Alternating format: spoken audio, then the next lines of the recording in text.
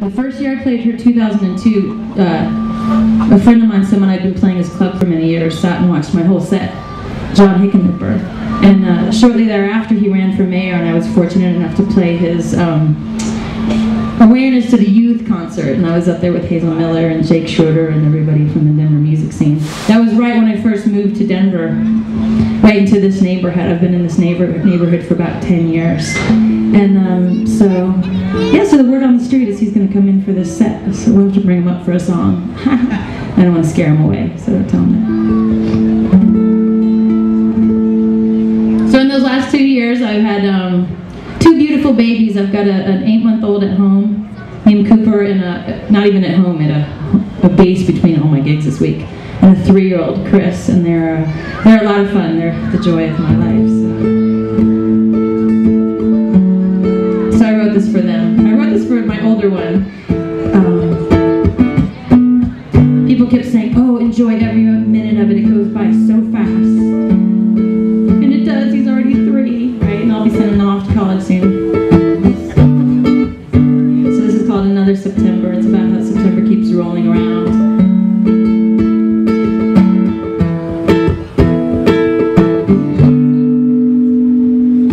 Hey, what can I say? No words to